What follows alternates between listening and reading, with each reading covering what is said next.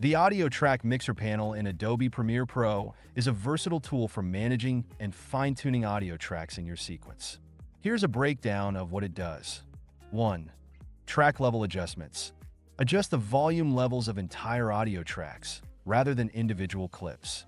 This is useful for balancing different audio elements like dialogue, music, and sound effects across your entire sequence. 2. Insert effects.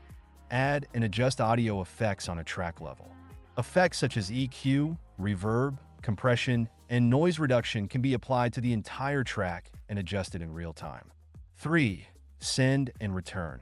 Use send and return channels to route audio tracks to auxiliary tracks. This allows for more complex audio processing, such as adding a shared reverb effect to multiple tracks. 4. Pan control. Adjust the stereo panning of tracks, moving audio between the left and right channels to create a more immersive audio experience. 5. Automation. Record and automate volume, pan, and effects settings over time. You can create dynamic changes in your audio mix by recording fader movements or manually adding keyframes. 6. Solo and mute. Solo individual tracks to isolate and focus on them, or mute tracks to exclude them from the mix.